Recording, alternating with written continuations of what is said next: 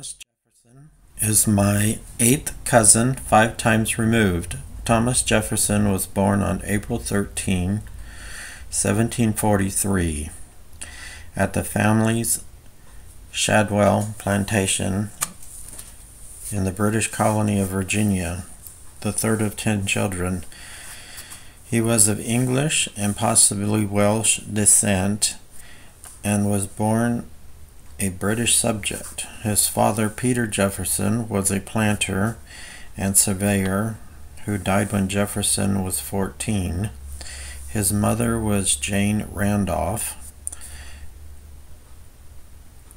Peter Jefferson moved his family to Tuckahoe Plantation in 1745 upon the death of William Randolph III, the plantation's owner and Jefferson's friend, who in his will had named Peter guardian of Randolph's children. The Jeffersons returned to Shadwell in 1752. In 1753, Thomas attended the wedding of his uncle, Field Jefferson, to Mary Ellen Hunt, and Field became a close friend and early mentor. Jefferson's father, Peter, died in 1757, and his estate was divided between his sons Thomas and Randolph. John Harvey Sr. then became 13-year-old Thomas's guardian. Thomas inherited approximately 5,000 acres of land, which included Monticello, and he assumed full legal authority over the property at age 21. Jefferson began his education together with the Randolph children at Tuckahoe under the guidance of tutors. Thomas's father, Peter, who was self-taught and regretted not having a formal education, entered Thomas into an English school at age 5 in 1752. At age 9, he attended a local school run by a Scottish Presbyterian minister,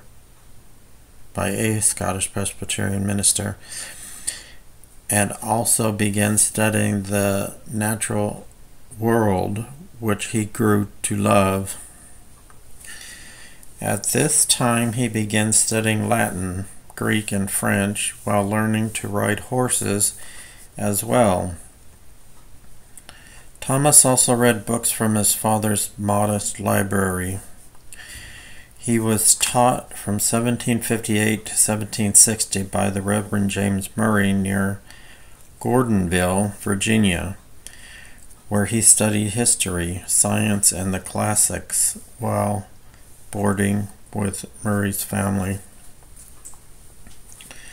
Jefferson then befriended and came to know various American Indians, including the well-known Cherokee chief Ostinaco, who often stopped at Shadwell to visit on their way to Williamsburg to trade. During the 2 years Jefferson was with the Murray family, he traveled to Williamsburg and was a guest to Colonel John Dandridge, father to Martha Washington. In Williamsburg, the young Jefferson met and came to admire Patrick Henry, 8 years his senior, and shared a common interest in violin playing. Jefferson entered the College of William and Mary in Williamsburg, Virginia in 1761 at age 16 and studied mathematics, metaphysics, and philosophy with William Small. Under Small's tutelage, Jefferson encountered the ideas of the British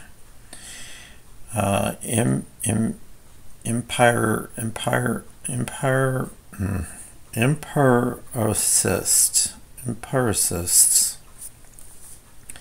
including John Locke, Francis Bacon, and Isaac Newton.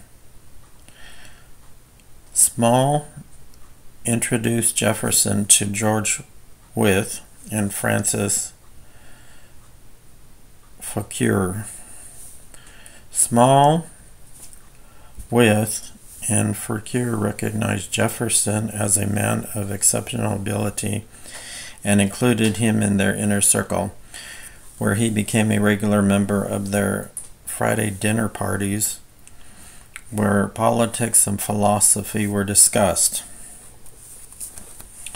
Jefferson later wrote that while there, he heard more common good sense, more rational and philosophical conversations than in all the rest of my life. During his first year at college, Jefferson spent a considerable amount of time attending parties and dancing, and was not very frugal with his expenditures. In his second year, regretting that he felt he had squandered away time and money, in his first year he committed to studying 15 hours a day. Jefferson improved his French and Greek and his skill at the violin. He graduated 2 years after starting, in 1762. He read the law under Wythe's tutelage to obtain his law license while working as a law clerk in his office. He also read a wide variety of English classics and political works. Jefferson was well read in a broad variety of subjects, which, along with law and philosophy, included history, natural law, natural religion, ethics, several areas in science, including agriculture. Overall, he drew very deeply on the philosophers. During the years of study under the watchful eye of Wythe, Jefferson authored a survey of his extensive readings in his commonplace book. Wythe was so impressed with Jefferson that he later bequeathed his entire library to him. In July 1765, Jefferson's sister Martha married his close friend and college companion Dabney Carr, which was greatly pleasing to Jefferson. In October of that year, however, Jefferson mourned his sister Jane's unexpected death at age 25. He wrote a farewell epitaph for her in Latin. Jefferson treasured his books and amassed 3 sizable libraries in his lifetime. He began assembling his first library, which grew to 200 volumes, in his youth. It included books inherited from his father and left to him by George Wythe, but was destroyed when his Shadwell home burned in a 1770 fire. His second library, however, replenished the first. It grew to 1,250 titles by 1773 and to nearly 6,500 volumes by 1814. Jefferson organized his wide variety of books into 3 broad categories corresponding with elements of the human mind: memory, reason, and imagination. After the British destroyed the Library of Congress in August 1814 in the burning of Washington, Jefferson sold his second library to the U.S. government for $23,950, hoping to help jumpstart the Library of Congress's collection and rebuilding. Jefferson used a portion of the proceeds to pay off some of his large debt,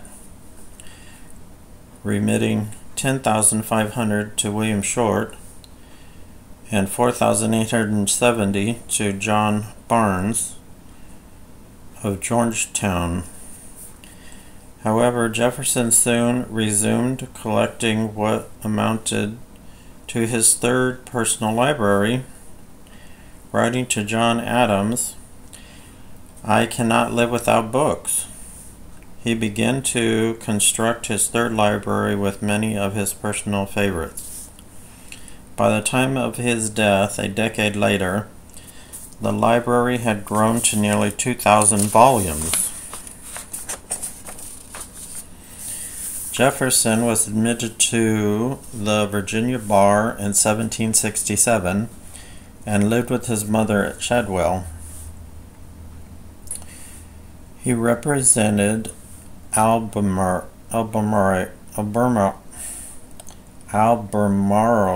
County as a delegate in the Virginia House of Burgesses from 1769 until 1775. He pursued reforms to slavery, including writing and sponsoring legislation in the 1769 to strip power away from the royal governor and courts, instead providing masters of slaves with the discretion to emancipate them. Jefferson persuaded his cousin Richard Bland to spearhead the legislation's passage, but it faced strong opposition in a state where economy was largely agrarian.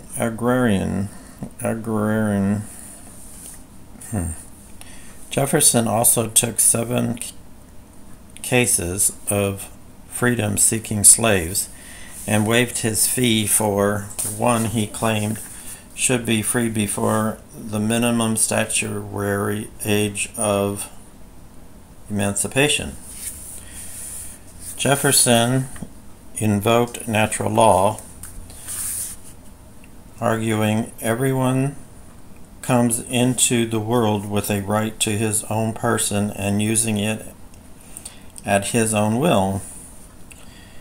This is what is called personal liberty and is given him by the author of nature, because it is necessary for his own sustenance. The judge cut him off and ruled against his client. As a consolation, Jefferson gave his client some money, which was conceivably used to aid his escape shortly thereafter. However, Jefferson's underlying intellectual argument that all people were entitled by their Creator to what he labeled a natural right to liberty is one he would later incorporate as he set about authoring the Declaration of Independence. He also took on 68 cases for the General Court of Virginia in 1767.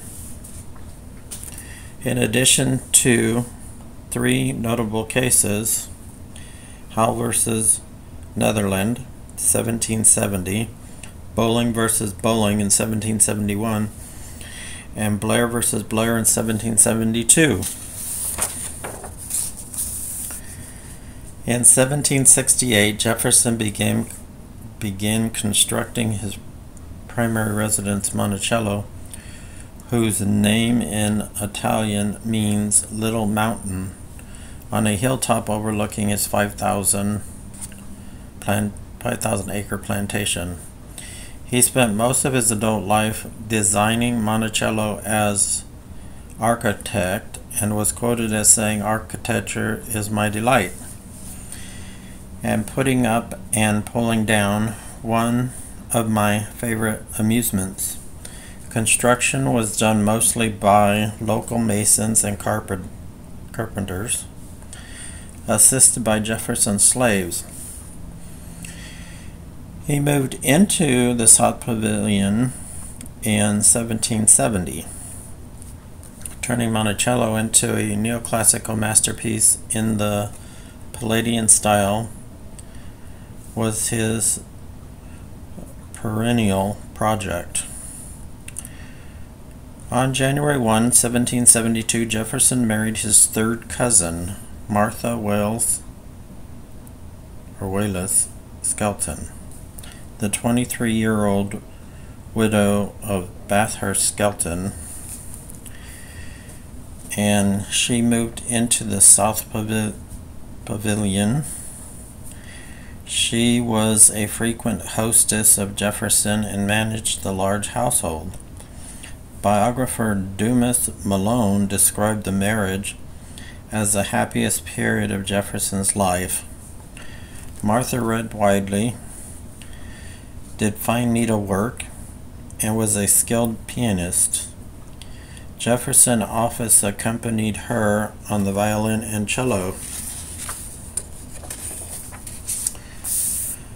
Jefferson was the primary author of the Declaration of Independence. At age 33, he was one of the youngest delegates to the Second Continental Congress beginning in 1775 at the outbreak of the American Revolutionary War, where a formal Declaration of Independence from Britain was overwhelmingly favored.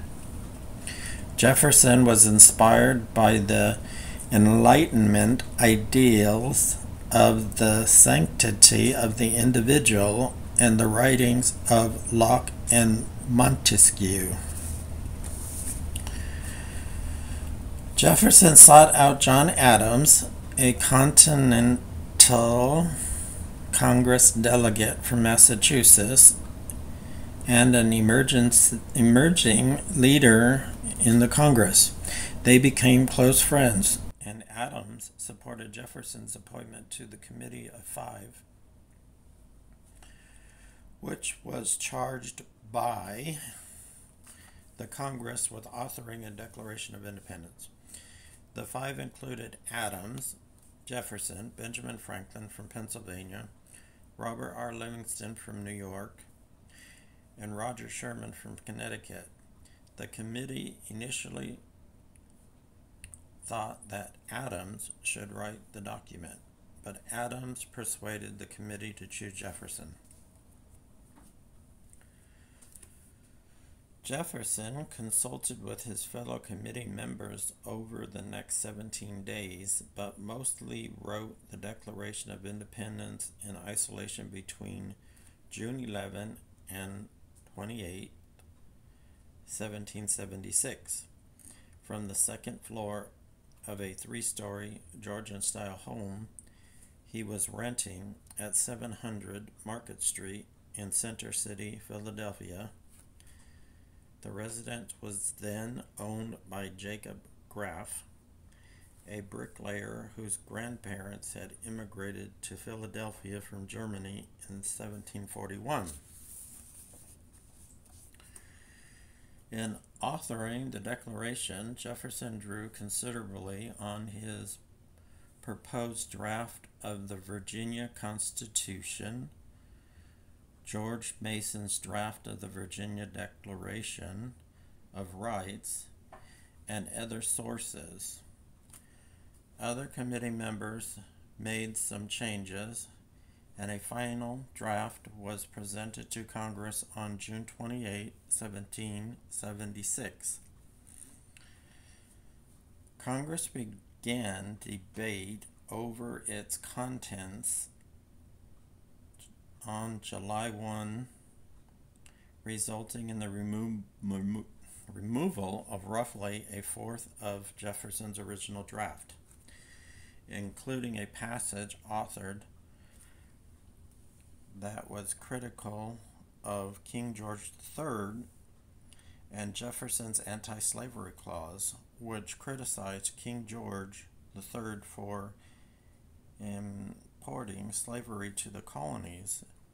Jefferson resented the changes, but he did not speak publicly about the revisions. On July 4th, 1776, the Congress ratified the Declaration and delegates signed it on August 2nd. In so doing, the delegates were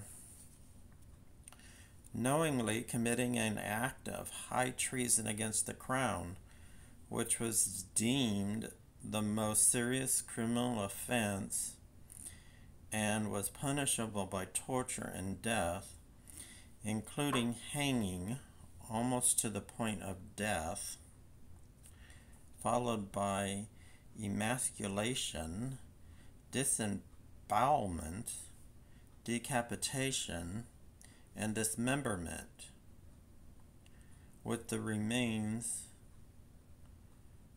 then often displayed in public to serve as a warning of the fate of traitors. During their 10-year of marriage, Martha bore 6 children. Martha in 1772, Jane in 1774, an unnamed son who lived for only a few weeks in 1777,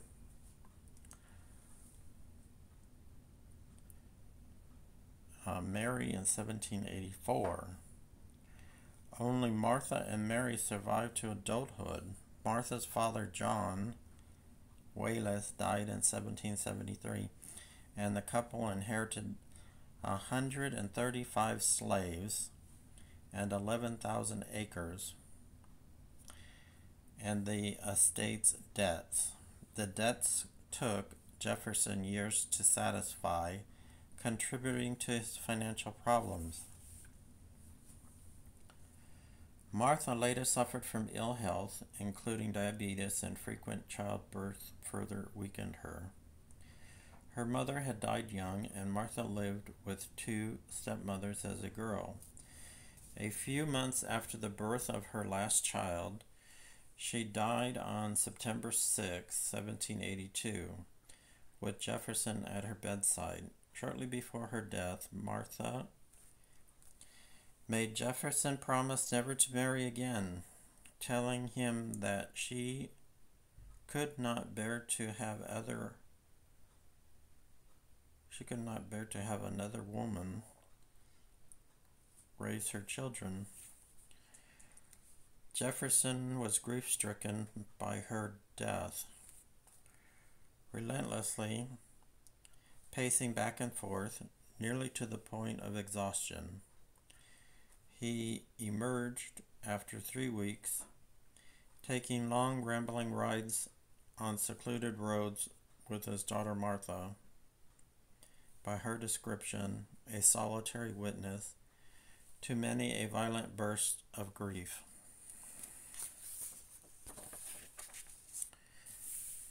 Jefferson thought that the independent yeoman and agrarian life were ideals for Republican virtues.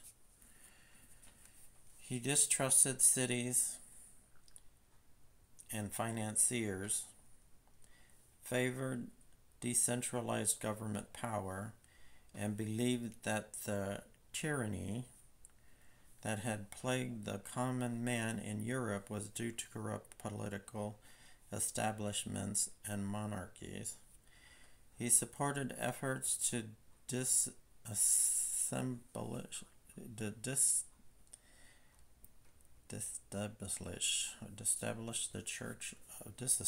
the Church of England. He wrote the Virginia Statute of Religious Freedom, and he pressed for a wall of separation between church and state. The Republicans under Jefferson were strongly influenced by the 18th century British Whig Party, which believed in limited government. His Democratic Republican Party became dominant in early American politics, and his views became known as Jeffersonian democracy.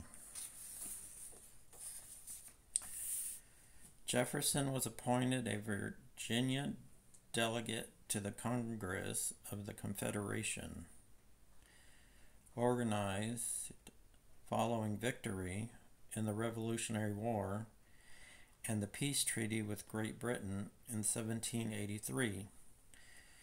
He was a member of the committee setting foreign exchange rates and recommended an American currency based on the decimal system, which was adopted. He advised the formation of the Committee of the States to fill the power vacuum when Congress was in recess. The committee met when Congress adjourned, but disagreements rendered it dysfunctional. On May 7, 1784, Jefferson was appointed by the Congress of the Confederation to join Benjamin Franklin and John Adams in Paris as minister plenipotentiary for negotiating treaties of amity and commerce with Great Britain and other countries. With his young daughter Patsy and 2 servants, he departed in July 1784, arriving in Paris the next month. Jefferson had Patsy educated at the Pentamont Abbey. Less than a year later, he was assigned the additional duty of succeeding Franklin as minister to France. French Foreign Minister Count de Vergennes commented, "You replace Monsieur Franklin, I hear." Jefferson replied, "I succeed. No man can replace him." During his 5 years in Paris, Jefferson played a leading role in shaping U.S. foreign policy. Sarah Sally Hemings, 1773 to 1835, was an enslaved woman with 1/4 African ancestry owned by Thomas Jefferson, one of many he inherited from his father-in-law, John Wallace. Hemings' mother was Elizabeth Hemings, the daughter of an enslaved African woman and English Captain John Hemings. Sally's father, the owner of Betty, John Wallace, was also the father of Jefferson's wife, Martha. Sally, and half-sister to Jefferson's wife, and was approximately 3/4 English descent. Martha died during her marriage in 1782. In 1787, when she was 14, Sally Hemings accompanied Jefferson's daughter, also named Martha, to Paris, where they joined Thomas Jefferson. There, Sally was a legally free and paid servant, as slavery was not legal in France. At some time during her 26 months in Paris, the widower Jefferson began intimate relations with her. As attested by her son, Madison Hemings, Sally later agreed with Jefferson that she would return to Virginia and resume her life in slavery, as long as all her children would be freed when they came of age. Multiple lines of evidence, including modern DNA analysis, indicate that Jefferson impregnated Hemings several times over years while they lived together on Jefferson's Monticello estate, and as historians now broadly agree that he was the father of her 6 children. Whether this should be described as rape remains a matter of controversy. 4 of Hemings' children survived into adulthood and were freed as they came of age during Thomas Jefferson's life. or in his will. Hemmings died in Charlottesville, Virginia in 1835 in the home of her freed sons. Soon after returning from France, Jefferson accepted President Washington's invitation to serve as a Secretary of State. Pressing issues at the time were the national debt and the permanent location of the capital. He opposed a national debt, preferring that each state retire its own, in contrast to Secretary of the Treasury Alexander Hamilton, who desired consolidation of various states' debts by the federal government. Hamilton also had bold plans to establish the National Credit and National Bank, National Credit and a National Bank, but Jefferson strenuously opposed this and attempted to undermine his agenda, which nearly led Washington to dismiss him from his cabinet. He later left the cabinet voluntarily. In the presidential campaign of 1796, Jefferson lost the Electoral College vote to Federalist John Adams by 71 to 68 and was thus elected vice president. As presiding officer of the Senate, he assumed a more passive role than his predecessor, John Adams. He allowed the Senate to freely conduct debates and confined his participation to procedural issues, which he called an honorable and easy role. Jefferson had previously studied parliamentary law and procedure for 40 years, making him quite qualified to serve as presiding officer. In 1800, he published his assembled notes on Senate procedure as a manual for parliamentary practice. He cast only 3 tie-breaking votes in the Senate. In 4 confidential talks with French consul Joseph Latombe in the spring of 1797, Jefferson attacked Adams and predicted that his rival would serve only 1 term. He also encouraged France to invade England and advised Latombe to stall any American envoys sent to Paris by instructing him to listen to them and then drag out the negotiations at length and mollify them by the urbanity of the proceedings. This toughened the tone that the French government adopted towards the Adams administration. After Adams' initial peace envoys were rebuffed, Jefferson and his supporters lobbied for the release of papers related to the incident, called the XYZ affair, after the letters used to disguise the identities of the French officials involved.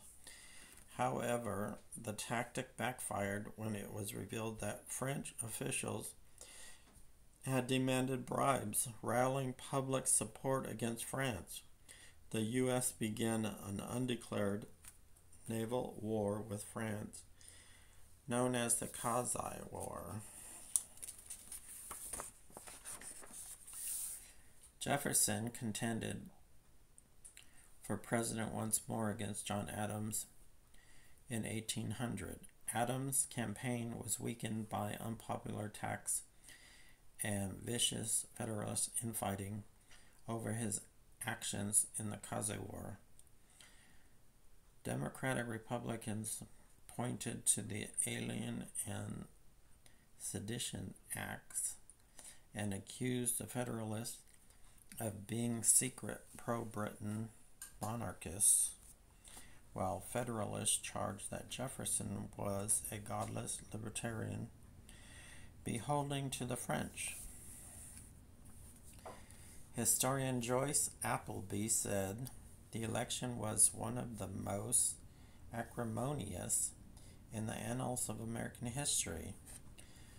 The Democratic Republicans ultimately won more electoral college votes, due in part to the electors that resulted from the addition of 3/5 of the South's slaves to the population calculation under the 35th Compromise. Jefferson and his vice presidential candidate, Aaron Burr, unexpectedly received an equal total. Because of the tie, the election was decided by the Federalist-dominated House of Representatives. Hamilton lobbied Federalist representatives on Jefferson's behalf, believing him a lesser political evil than Burr.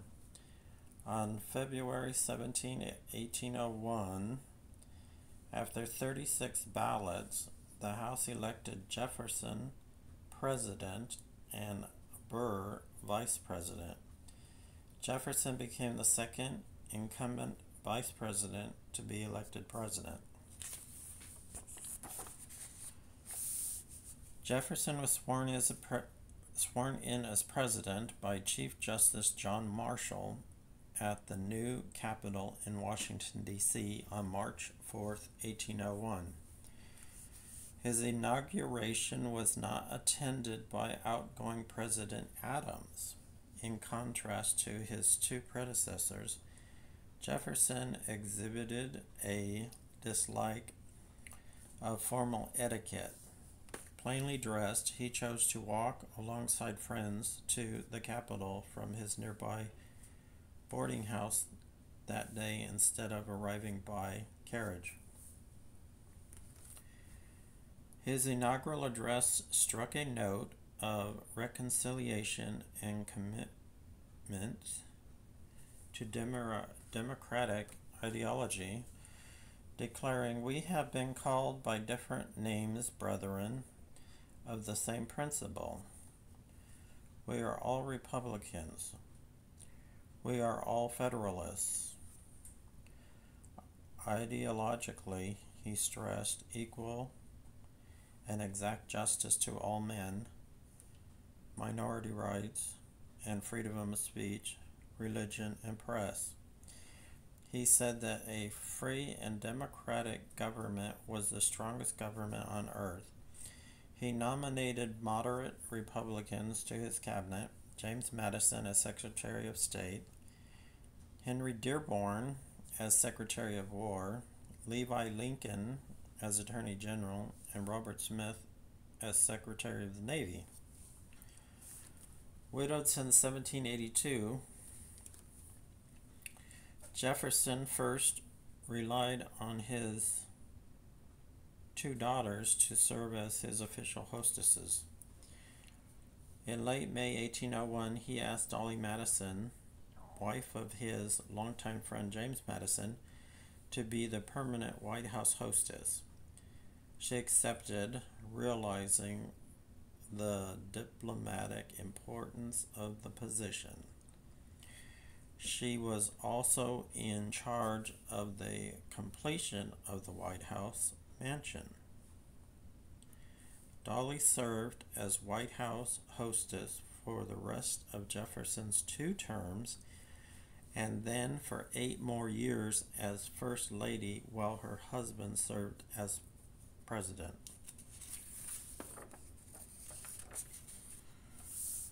One of the most significant achievements of Jefferson's first administration was the purchase of the Louisiana Territory from France for $15 million in 1803 at more than 820,000 square miles. The Louisiana Purchase, which included lands extending between the Mississippi River and the Rocky Mountains and the Gulf of Mexico to present-day Canada, effectively doubled the size of the United States. Jefferson then commissioned explorer Meriwether Lewis and William Clark to explore the uncharted land, plus the area beyond, out to the Pacific Ocean. At the time, most Americans lived within 50 miles of the Atlantic Ocean. Lewis and Clark's expedition lasted from 1804 to 1806 and provided valuable information about the geography, American Indian tribes, and animal and plant life of the western part of the continent.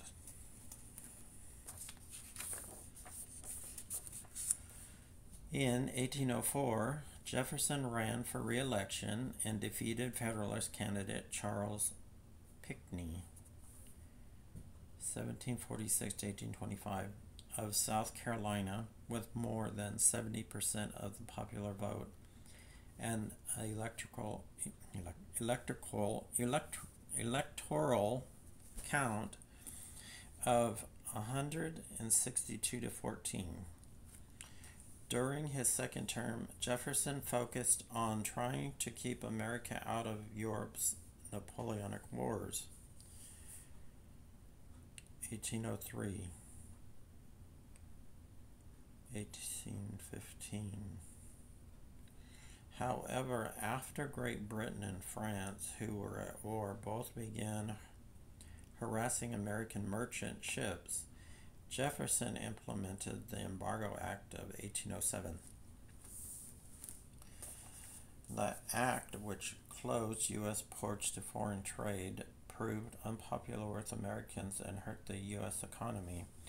It was repealed in 1809, and despite the president's attempts to maintain neutral, the U.S. ended up going to war against Britain in the War of 1812.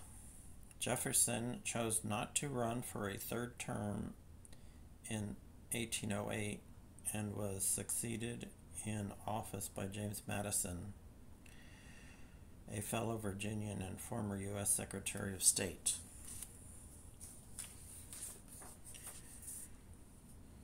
After the end of his term in office, Jefferson remained influential and continued to correspond with many of the country's leaders, including his two protégés who succeeded him as president.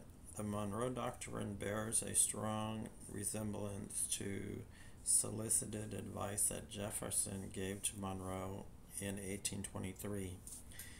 Jefferson was a farmer, obsessed with new crops, soil conditions, garden designs, scientific agricultural techniques. His main cash crop was tobacco, but its price was usually low and it was rarely profitable. He tried to achieve self-sufficiency with wheat, vegetables, flax, corn, hogs, sheep, poultry, and cattle to supply his family, slaves, and employees, but he lived perpetually beyond his means and was always in debt.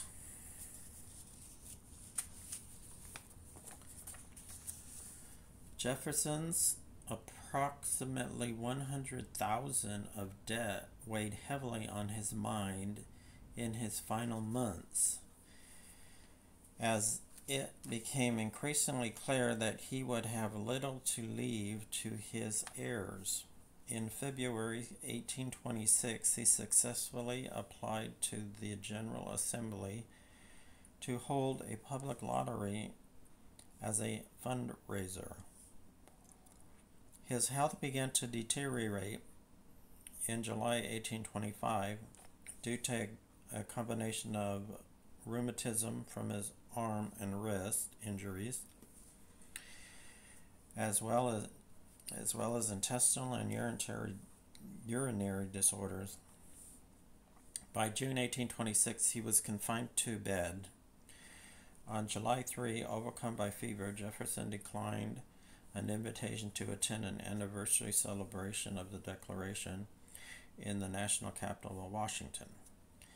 During the last hours of his life, he was accompanied by his family members and friends. Jefferson died on July 4th, 1826 at 12:50 p.m. at age 83, on the 50th anniversary of the adoption of the Declaration of Independence, which he authorized.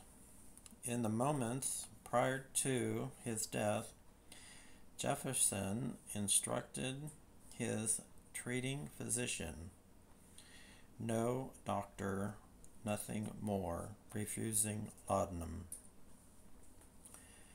But his final significant words were, "Is it the 4th?" or "This is the 4th."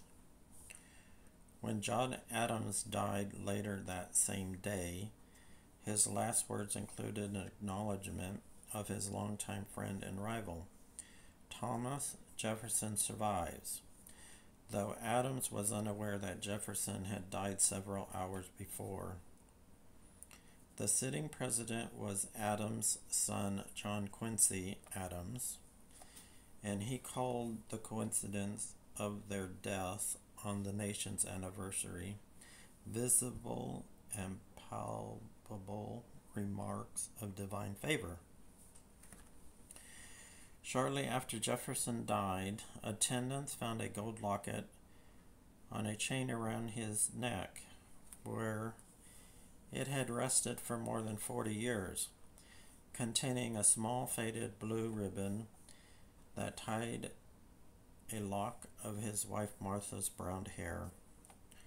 Jefferson was interred at Monticello under an epitaph that he wrote, "Here was buried Thomas Jefferson, author of the Declaration of American Independence, of the Statute of Virginia for Religious Freedom, and father of the University of Virginia." Jefferson died deeply in debt and was unable to pass on his estate freely to his heirs. He gave instructions in his will for disposal of his assets, including the freeing of Sally Hemings' children, but his estate, possessions, and slaves were sold at public auction starting in 1827. In 1831, Monticello was sold by Martha Jefferson Randolph and the other heirs.